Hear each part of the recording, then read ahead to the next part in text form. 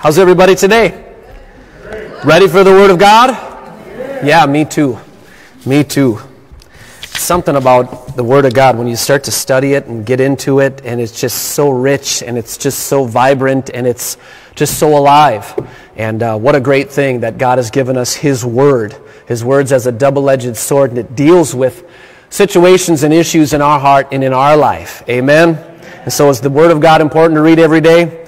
Absolutely. God gives us His Word. We stand upon His Word, and on Christ the solid rock I stand. All other ground is shifting sand. Amen? When we try to do things on our own, we stumble, we screw up, we make mistakes. And obviously that's inevitable, but greater is He that's in us than he that's in the world. Amen? That's what I want to share on this morning. Greater is He that's in us than he that's in the world. And the last time I shared, it's been a couple months, I shared along the same line, so I'm going to be doing some reiteration and continue to move forward with this. We shared last time with the analogy was David, and David was just a young boy and a shepherd, and he just got to know the Father. He spent time with the Father. He got to know who He was and learned, greater is He that's in me than he that's in the world. And so when problems arose in David, did David ever freak out? Or he didn't. Man, he attacked the bear. He attacked the lion that were coming after what God blessed him with. Because that's what Satan likes to do, doesn't he? He comes to steal, kill, and destroy. He wants to rob us of the blessings that God has given to us. And man, what an absolute no good for nothing. He's terrible. He's rotten to the core. And God has blessed us. So when we start to question, God, I need your blessing. God, I need this. Or God, where are you? We question, well, it's because Satan is lying and deceiving and manipulating. But God causes us to triumph. Because greater is He that's in us than he that's in the world. I'm now an overcomer. And so when the bear and the lion try to come and steal the blessings that God's given to us, I go after them. They don't intimidate me. How dare you try to steal and rob from whom God has already blessed? I'm blessed of God. I'm anointed of God. We are. Amen? Do you believe that this morning, church? Yes. Even when David went to go visit his brothers who were in the army, and there was the Philistines and Goliath, right, defying the armies of the living God. Did David freak out and say, good luck, I'm heading back home to watch the sheep? Greater is He rose up on the inside of him. He said, what are you doing out here hiding? What are you doing behind the rocks? What are you doing quivering in fear? He understood perfect love casts out all fear. And that love rose up on the inside of him and said, let me at him. He went to the king and said the king was going to give him all of his armor, right? And he said, this isn't for me. It's not made for me. This isn't what I'm going to do. So here Goliath coming out with all of his garb on, which was, the Bible goes into detail about from his spear and his shield and his helmet and what he wore with his giant sword. And David came at him with a slingshot and a rock. Said, how dare you defy the armies of the living God? Today, your head is mine. And David defeated him not because of the big words that he shared, not because he was an expert slingshotist, although I'm sure he had a lot of practice, because he knew greater is He that's within me than he that's in the world. And if God before us, who can successfully come against us? Though they rise up like giants and seem like insurmountable mountains, we can say to this mountain, get out of my way. I'm going forward. Greater is He that's in me than he that's in the world. And David never backed down. And we're going to get into some of that a little bit this morning. Amen? So with that, let's go ahead and bow our heads and go ahead and open up our hearts right now as we pray. Heavenly Father, we love You. We praise You. And we thank You for this opportunity that we have to honor You. We're so grateful that You've given us Your Word. Your Word's a lamp to our feet and a light to our path. Oh, God Almighty, we're just so grateful that You love us the way You love us and have empowered us for such a time as this. Father, we choose to come against any assignment, any attack, any manipulation, any deception, Lord God, that maybe has been given to us. And we choose to believe the report that you have given to us, that greater is He that is within us than he that is in the world. So today I ask right now that eyes be opened and ears be opened to receive and respond to your word, to grow, Lord God, in faith in what you've called and have asked of us. That we are a church that is alive and active, growing and seeing great increase, building the army of the living God, training and making disciples of all men. So we thank you for this opportunity. Holy Spirit, come, whatever you need to do, however you need to do it. We say, have your way through your word. In Jesus' mighty name we all said, amen and amen. All of us have gone through difficult times in life, have we not? Man, I tell you what, the older you get, it's like you think, I can't wait until I'm older. I don't have to deal with all these problems as children. And then you realize there's a mortgage out there and there's taxes you got to deal with and insurance and all these wonderful stresses that come on our life. But stresses are okay. Stretching is okay. God to cause strength to rise up within us and faith to grow within us. Amen? How many believe we need faith? Given to us time and time again. So it's okay to be stretched. God builds faith within us for His glory to be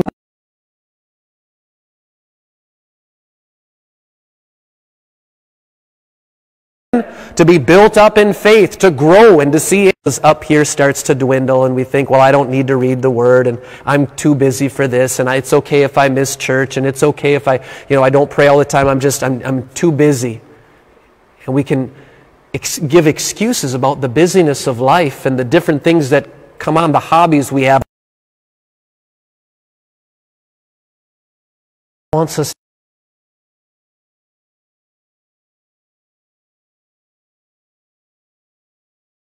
them because he who is in me will have some trouble or oppression. It's stress and anguish. It's adversity.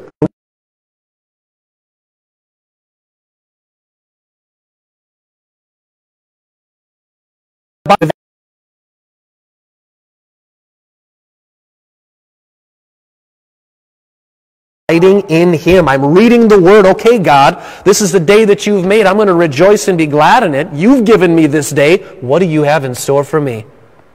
And I get into the Word. Okay, Lord, even if it's the same chapter that I read every single day, maybe for weeks, I just stay in the same thing again and again and again. God, and He just continues to share with me. All right, God, I'm not sure what's going on. I'm going to read it again. And I'm going to read it again. And I'm going to read it again. Because faith comes by hearing again and again and again the Word of God. Amen?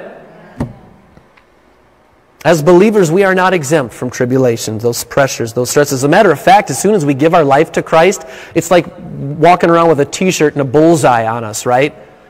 Satan's coming after you because you pose a threat to his kingdom. Right? It's my job to show and share the love of Christ to everyone I come into contact with. I'm to be a light into this world. He's called us to be fishers of men. That's enticing. This is what it's Christ in me, the hope of glory.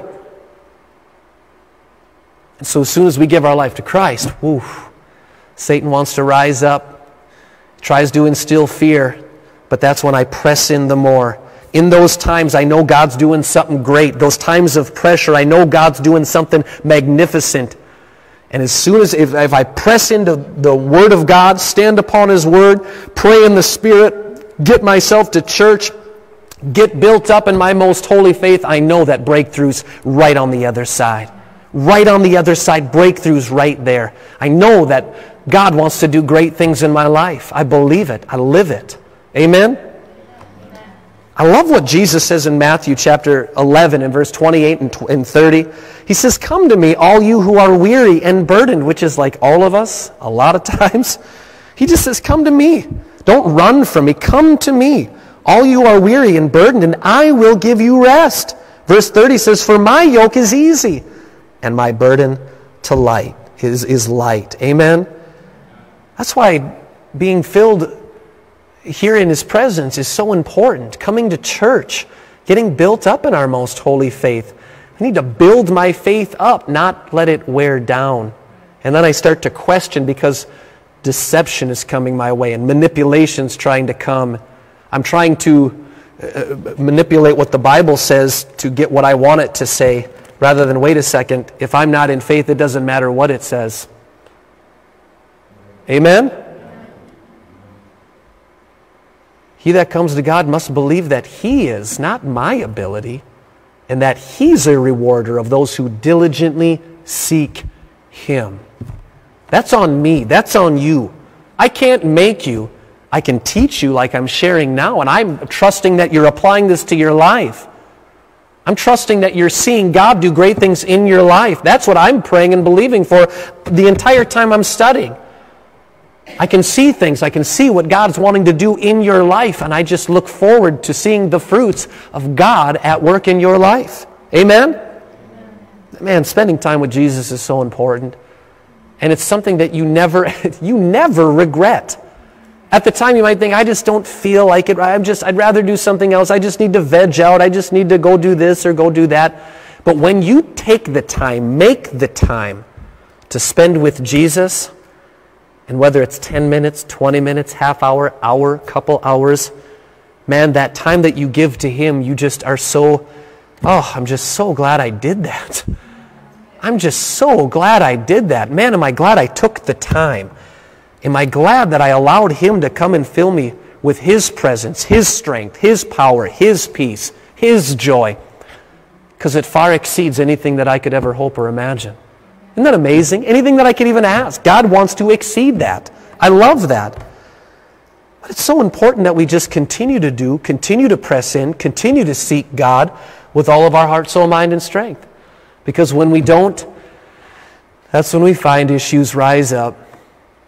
Problems, stresses, fears like to creep in, don't they? And we start to question, God, why? We're going to take a look today, just like we did last time with David, and I shared that a little bit. But I want to get into Joshua and Caleb today. If you have your Bibles, turn with me to Numbers chapter 13. We're going to dissect some of chapter 13, get into chapter 14 as well. But this is where I want to go today. It's a familiar story.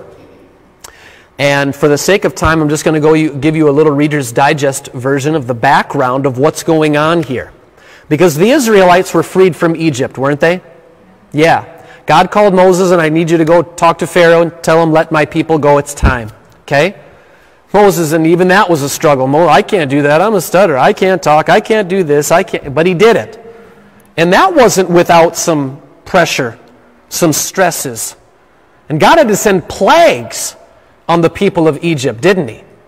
I mean, some weird stuff. Rivers of blood and frogs, locusts, even to the firstborn. It got intense. This is real life. But God gave a promise. And as Israel was crying out, God heard their cry, and He delivered them. So there they are. Pharaoh says, get out of here. You're done. Go ahead. And Moses leads Israel out of Egypt. And in the midst of this leading, they come to the Red Sea. And at the time, Pharaoh changes his mind and says, "Nuh-uh, I'm going to go get them." Sometimes, isn't that like Satan to try to deceive and manipulate? No, it ain't going to happen. And so all the people freak out. Their back's against the wall. Where are they supposed to go? They got this giant sea. It's not like it's Lake Passaic over here. It's a sea. What are we going to do? Oh, great, He let us out here. Now we're going to die. And they're complaining. And they're murmuring. God, what are we going to do? And they're whining. Sounds like myself on occasion. And Moses cried out to God. He knew right where to go. His perspective wasn't on the situation. It was on the one that can deliver them from the situation. He knew what God had already done, and he knew his eyes were set on the goodness of God, not any harm that was going to befall him. So he cried out to God, and he struck the Red Sea with his staff, and the sea parted. And the Bible says they walked across on dry ground. It wasn't even mushy. It wasn't even mushy. They walked across on dry ground. A miracle took place. And there they walked through, and when Pharaoh's army went by, the sea closed back up, and there they were delivered. But did that change the perspective of the Israelites? No.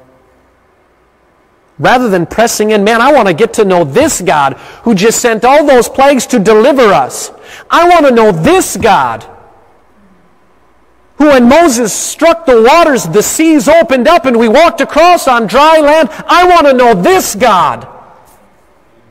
He's still the same God of signs and wonders and miracles, of healing and deliverance, of strength and of joy and of peace for your life. I want to know this God.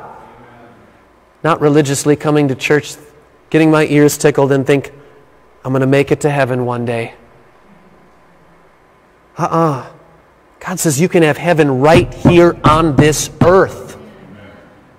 Right here on this earth. In His presence is fullness of joy. His presence is heaven. His presence is heaven, and we can have that. So here the Israelites, seeing signs and wonders and miracles. This is why I say it's important that we can't get too busy. We can't shy away, back away, quit, and allow Satan to rob us of what Christ has already done for us. I want to know that God. I want to press into who He is and who He's called me to be and what He's doing in my life right now and through my life for everyone I come into contact with. So here's Israel complaining, grumbling. What are we going to eat? We might as well go back to Egypt. We had it better there. God sends quail. God sends manna from heaven. Come on, it's raining dinner and you're questioning? It's raining breakfast. Here we go. Let's go get it. And you just continue to complain. We have, as Christians, we have to change. And I love what Dr. Hohman says, because change isn't change unless there's change. I can pray a prayer, say I'm a Christian, but if there is no change, I'm only deceiving myself. If I stay in the same boat of complaining, arguing, always thinking negative, the Bible says I'm to come out of that world. Be separate from that world. I'm always to look to the good, because greater is He that's in me than he that's in this world. So let's take a look at Numbers and see what happens here. God, here's the story. This is where the Israelites are, and I'm sure they were decent people, just complainers. They didn't press into God. So the Lord's talking to Moses, and He says this. The Lord spoke to Moses, Numbers 13, saying, "Send men out to spy out the land of Canaan, which I'm giving to the children of Israel." And I want you to catch that right there before I go on. I want you to send out men because I'm giving you land. I'm giving you this promised land that I spoke of. Got it? That's like me giving my children Christmas presents. We wrap up all of the presents, put them under the tree, make them look beautiful. We come to Christmas morning. There they are. And what do you think the kids do? Man, they're tearing into those presents because they're a gift given to them. Am I going to take those presents away? Now you opened them up. Give them back. Our Heavenly Father's not that way either. I want you to get that God is giving them this land. It's a gift. It's a promise. He doesn't renege. He doesn't back away. There's no reason we have to question. There's times we have to work with patience, and we'll get into that. But I want you to get that. I'm going to read it again. Verse 2. "Send men out," God is saying to Moses, "to spy out the land of Canaan, which I am giving to the children of Israel. From each tribe of their fathers you shall send a man, every one a leader among them." I want you to get that. The 12 tribes of Israel sent out the leaders, not just random people. They were the leaders, the heads of the tribes, okay? Verse 3 says, "So Moses sent them from the wilderness of Paran, according to the command of the Lord, all of the men who were heads of the children of Israel." Is leadership important? Yeah, you better believe it is. Is right leadership important? Because we're going to get into that right here, right now. Is it important to pray for our leaders? Yes, it is. Please You don't understand the pressure that is on leaders. Pray for your boss. Pray for your supervisors. Pray for your pastors. Pray for the elders.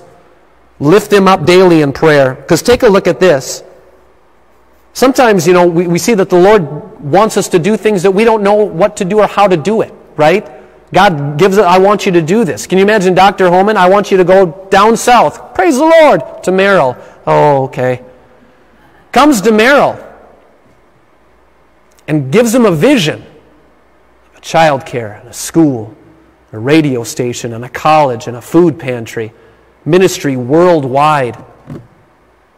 Dr. Hohman's word, from a hayseed from the UP. How am I going to do that? Instead of questioning, he pressed in to find out who his God is and what his God can do through him. And here we are today, almost 40 years later, because of what one man said, I'm pressing into who my God is. Not question, how's this going to happen? So it's important for us to understand that God always has a reason to ask us to do something. He wants to stretch us. He wants to grow us. He wants to increase us. Amen?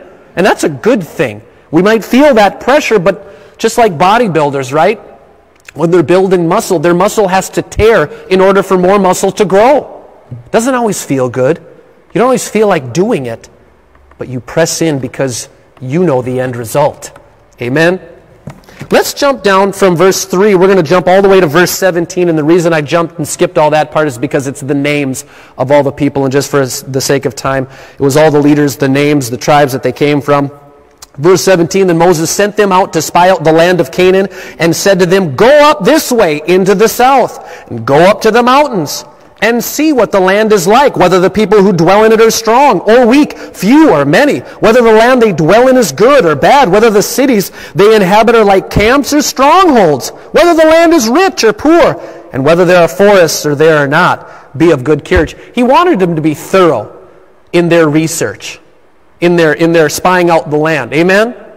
I mean, he went into detail. I want you to do this and be of good courage and bring some of the fruit of the land. Now the time was the season for the first ripe grapes. Verse 21 says, so they went up and spied out the land from the wilderness of Zin as far as Rehob, near the entrance of Hamath. Then they came to the valley of Eshcol, and there cut down a branch with one cluster of grapes. They carried it between two of them on a pole. Now a side note, that's big. It's not I'm going to the grocery store, getting myself a nice little Ziploc of grapes that I can snack on later on. They carried it between poles. It was probably the size of, this right here. It was big, right? They also brought some of the pomegranates and figs. The place was called the Valley of Eshcol because of the cluster which the men of Israel cut down there. And they returned from spying out the land after 40 days. Now, I get it. It's not like they got in a car and just drove down 10, 15 minutes. It might have taken them a day or two, but 40 days, they did a thorough job. They went through, and I want you to listen to this. They did their due diligence, which we should when we take those steps of faith. What God has asked us to do it with all of our heart, soul, mind, and strength as to the Lord. Amen?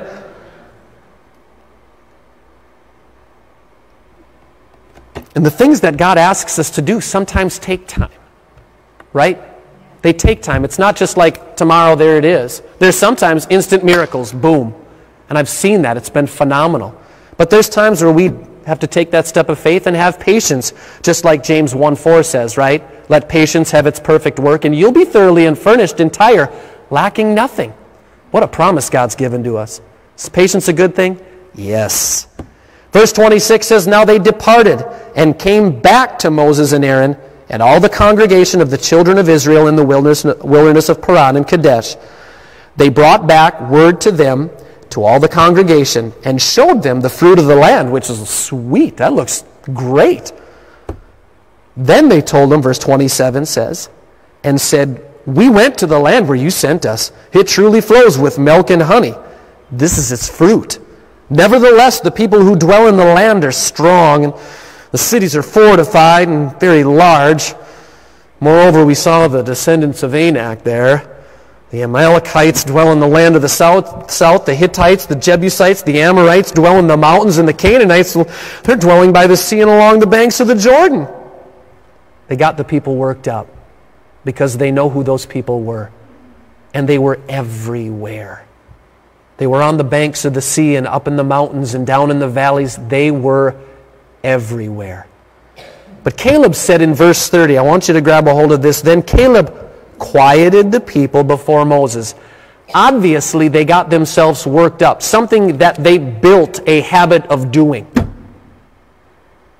They built a habit of complaining and murmuring and questioning and fear rising up on the inside of them. They didn't press into God. They allowed emotions to run their life.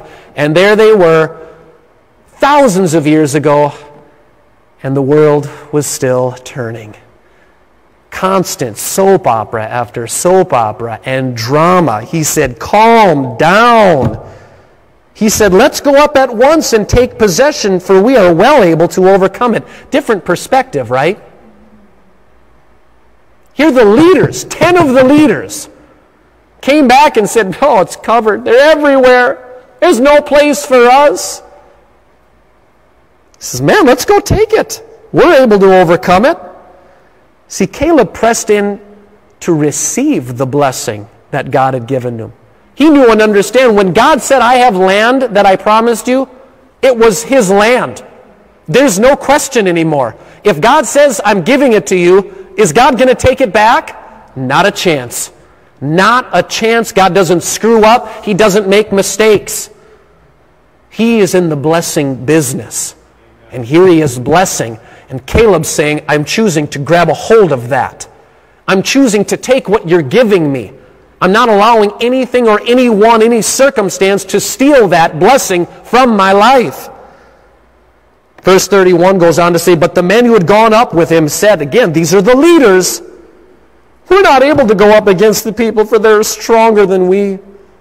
He gave the children of Israel, a bad report of the land which they had spied out, saying, the land through which we have gone has as spies is a land that devours its inhabitants. And all the people whom we saw in it are men of great stature. There we saw the giants, those were the descendants of Anak, came from the giants, and we were like grasshoppers in our own sight, and so we were in their sight. Whew. Man, church, lift your vision higher. Don't allow Satan to deceive you. Sometimes we may feel this big, but greater is He that's in you than he that's in the world. Greater is He that's in you than your circumstance, than your situation, than what's going on at work, than what's going on in the world. Greater is He that's at work in you. Don't allow Satan to rob you of a blessing. You're blessed coming and you're blessed going. The Bible says everything you put your hands to do prospers, grows, and increases. Why would I allow Satan to deceive me? To try to manipulate me? To lie to me? I don't like being lied to. It's not fun. That's why I need to press into who God is. When I find out who my God is, I don't care what Satan tries to do. I know who my God is. And by my God, I can run through a troop. And by my God, I can leap over a wall. I don't care what giant is in my way, what mountain that seems to be enormous and insurmountable.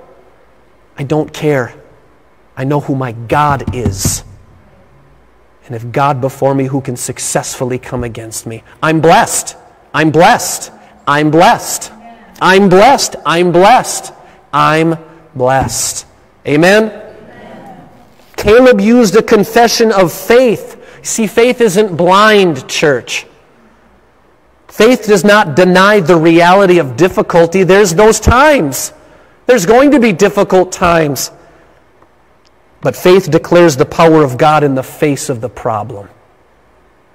You get behind me, Satan. How dare you defy the army of the living God? Greater is He that's in me than he that's in the world. The eventual actual possession of the land at a later date indicates that even though delays come, faith's confession will ultimately bring victory to the believer. Dr. Hohman, Did all of this come right now? God gave him the vision, the word, in 1980. He didn't move here until 1986. He came here in 86, moved here, I think at least the family did. He was here for about a year, and we moved down in 87. Steps of faith. Steps of faith. Let patience have its perfect work. You keep pressing into God and watch God show up. Let patience have its perfect work, and you'll be thoroughly furnished entire, lacking no good thing. It's amazing what God can do when we believe Him, when we trust Him, when we seek Him. Amen? Take a look at Numbers chapter 14.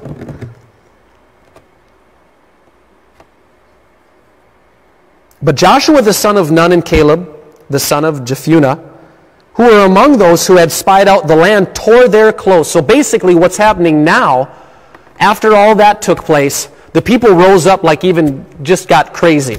Like they're calling for new leadership. Moses, you're done. We can't follow you anymore. This is ridiculous. And Moses falling down, no. And here Joshua and Caleb, they tore their clothes and spoke to all the congregation. Verse 7. And the children of Israel, they said, the land we passed through to spy out is an exceedingly good land. God's not giving us garbage. That's not His way. Verse 8 says, if the Lord delights in us, then He will bring us into this land and give it to us. He remembered what God told Moses. I'm giving you this land. It's ours. It's ours. So by faith, he claimed it. It's mine. I'm going to take it. This is what God's going to do. He will bring us into the land and give it to us, a land which flows with milk and honey. Verse 9, only do not rebel against the Lord. Complain, argue, whine, allow fear to rise up, back away, press into your God. Know your God. Know the truth, and the truth sets us free from that captivity, that bondage that they were in Egypt. God took them out physically, and they still could not change their ways. We need to change our perspective. We need to start seeing like Joshua and Caleb. The promises that God has given to us, they're mine. I'm healed by the stripes of Jesus. No weapon formed against me prospers. There may be those times that I go through there's some pressure there, and I'm not sure why, but I'm going to press into who God says He is. He is Jehovah Rapha, the God that heals me. He's Jehovah Jireh, the God that provides all of our need. He's Jehovah Sabaoth. He's general, leading me triumphantly into my battle. So I give it to Him.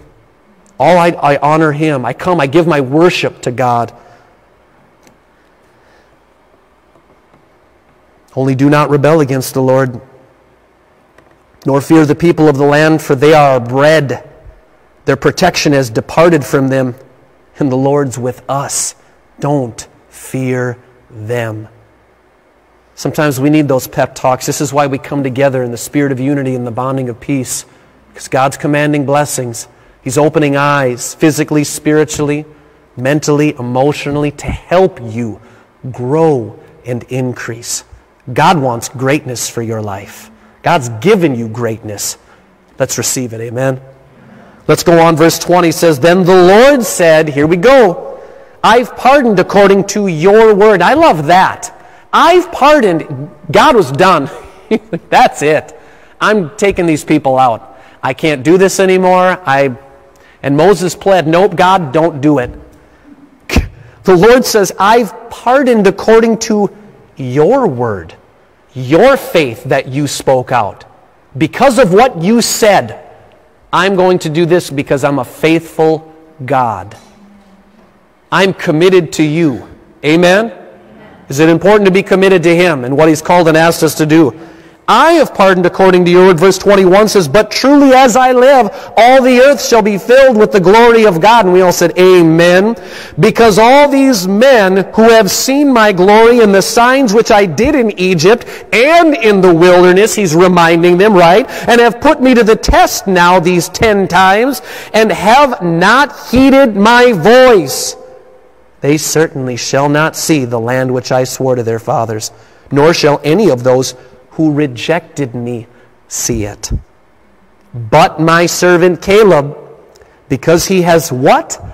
a different spirit on the inside of him, and has followed me fully, I will bring into the land where he went, and his descendants shall inherit it.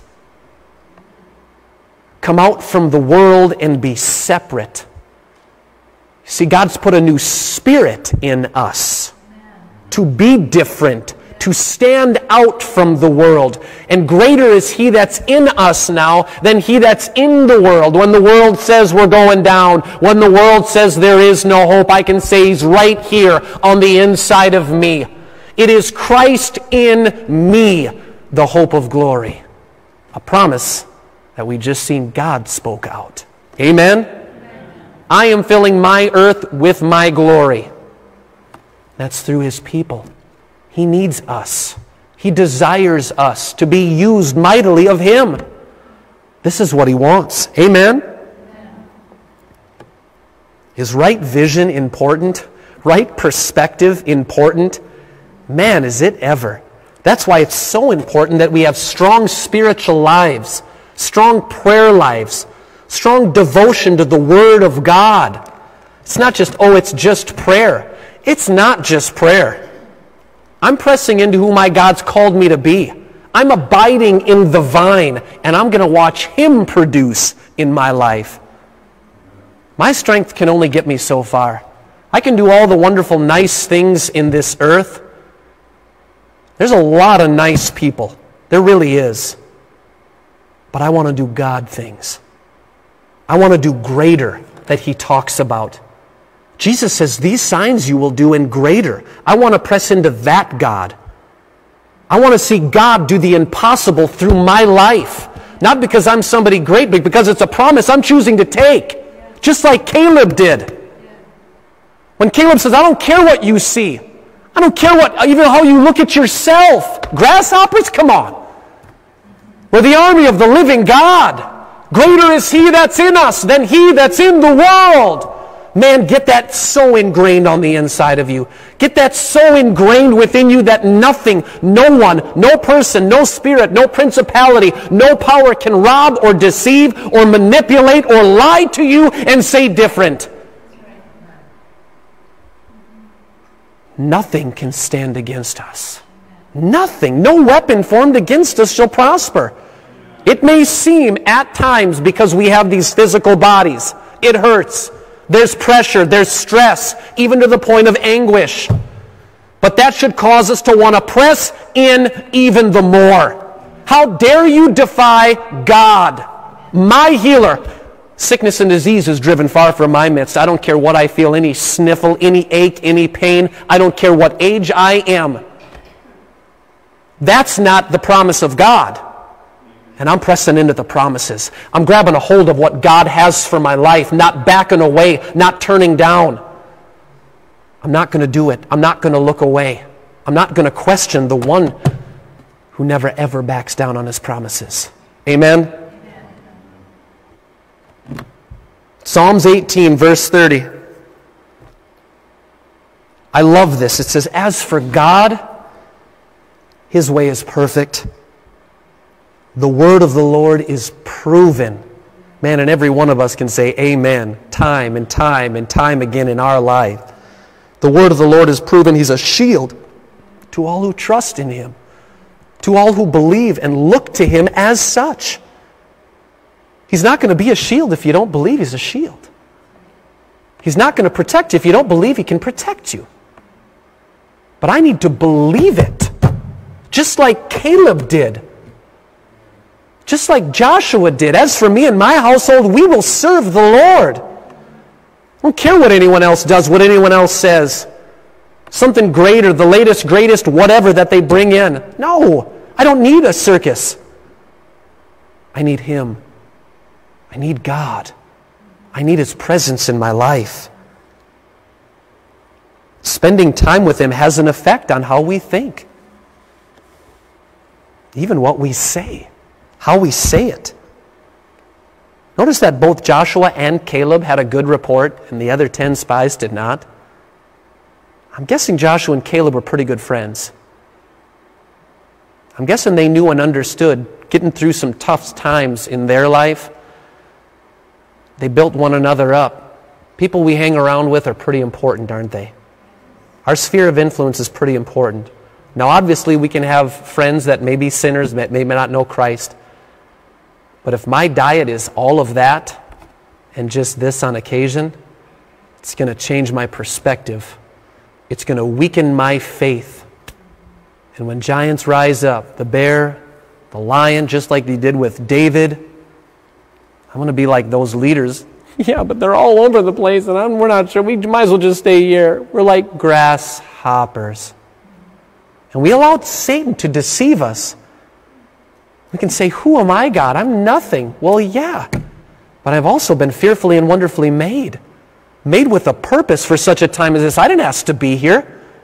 God divinely appointed you and me to be right here, right now. You listening online, you're here for a purpose. You're listening for a purpose because of what God, the plans that God has for your life. It's good. Man, it's good. It's never evil. It's never bad. It's never mediocre. It's never halfway. But we got to grab a hold of it, just like Joshua and Caleb did. We got this. God said He's given us the land. I'm just going to go take it. You can just go walk right over there and start making camp. Here we go. God's going to do something, but I got to take a step of faith first because I know who my God is, and He always comes through. Some of us think we can just wait for God to do something and we don't have to do anything. Like God's just going to supernaturally, like a genie, fix everything. God's given us the measure of faith. We have to use it. He says, you will lay hands on the sick and see them recover. Right? You will. You will pray for one another. You will build one another up. Right? We need one another. So I better be faith-filled. I better be pressed in spiritually.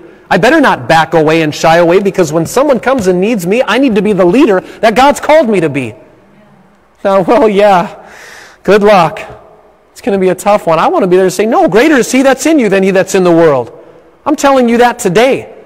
I don't care what you're going through, the situation or circumstance you may find yourself in. God's got greatness ascribed to you.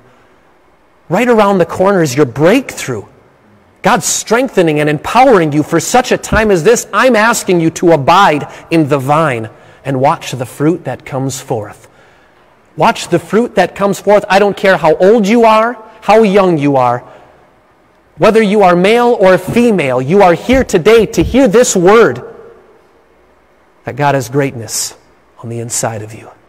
Just looking to come forth. God's waiting for us to take these steps of faith and serve and seek and honor Him through our words and through our actions. Amen? Amen. One more verse in Ephesians chapter 3. I love this, verses 20 and 21. It says, now unto Him that is able to do exceedingly, abundantly, above all that we ask or think, according to the power that works where? Where? In everyone over here on this side? Just over here on this side. Every one of us, according to the power that's at work in us. You might not feel it. That's okay. You might not see it. That's all right. I love that song, Waymaker. Even though I don't feel it, you're working. Even though I don't see it, you're working. You never stop. You never stop. God's working right now, right here. Oh, He's moving, and He's bringing stuff up in our heart right now. He's bringing remembrances of promises that He's made to you. Yeah, they haven't gone away. They're still your promises from God. They're still yours. Grab a hold of them. Grab a hold of them. According to the power that works in us. Verse 21, unto Him be glory where? In the church, by Christ Jesus, through all the ages. World without end. Amen. It wasn't just for a time. It's not just for a season. It was for your great-great-great-grandparents. It was for your parents. It's for you, for your children, and your children's children's children. Greatness has been ascribed to you, church. There's power at work on the inside of you. Don't sell yourself short. Don't believe the lies of the enemy that say, you're somewhat small. You're inadequate. Those are lies of the devil. Don't believe them, not for a second. Don't give an inch to the enemy. You say to that giant, out of my way, I'm going forward. Let's go ahead and stand to our feet this morning.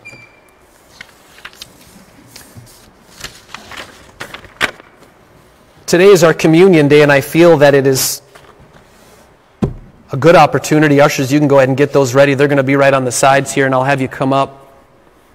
Once they get ready, go ahead and do that, just starting from the front and make your way over. It doesn't really matter, but man, communion's an important thing. Communion causes us to remember what Christ has done for us. Communion causes us to remember the promises that He's given to us. Communion causes us to remember that the power that we just read in Ephesians, that there's power at work within us. And we're to remember this each and every day. Not just when we come to church and get built up in faith. We need that too. That's why I'm here sharing this with you. Man, tomorrow when you wake up, you say, good morning, Heavenly Father. Good morning, Holy Spirit. Good morning, King Jesus. I welcome you into my life today.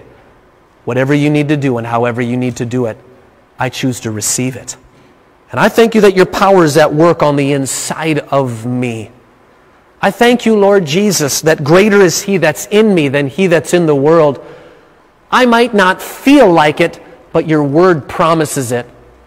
And that's what I choose to stand on.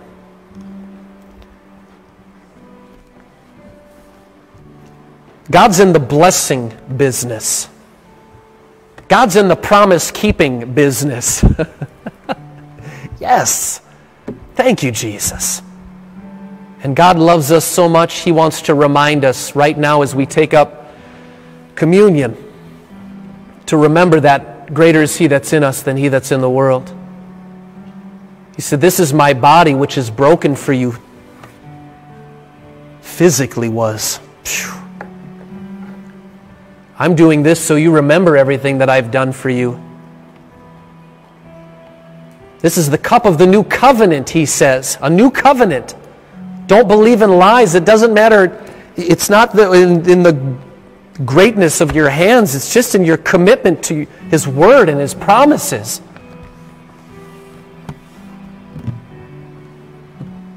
So I want to remind every one of us today that greater is He that's in you than he that's in the world.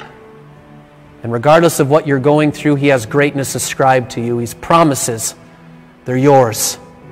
Don't let Satan lie to you. Receive them.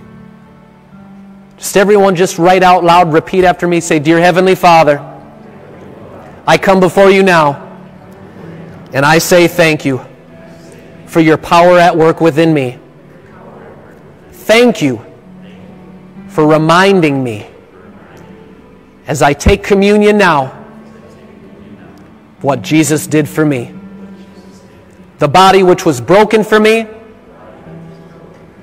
the blood that was shed for me, and the new covenant I have with you.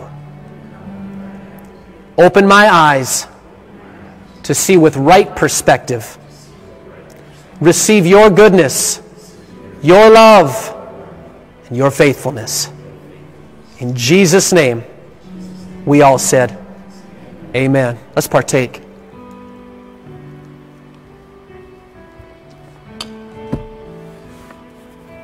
Now, I hope today was a good reminder. And maybe sometimes we go through some things, but to have patience. Let patience have its perfect work, and you'll be thoroughly furnished, entire, lacking no good thing. Remembering each and every day, each and every night, even in the middle of the night, greater is He that's in me than he that's in the world. Let's say that together. Greater is He that's in me than he that's in the world. Heavenly Father, I pray blessings over these people. These special people that you have placed here for such a time as this, a divine appointment.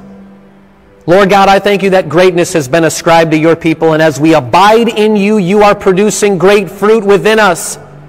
Lord God, great strength rising up. You're giving us words to speak that we never thought we'd be able to. You're giving us visions, Lord God, of wonderful, wonderful promises that you've given to us.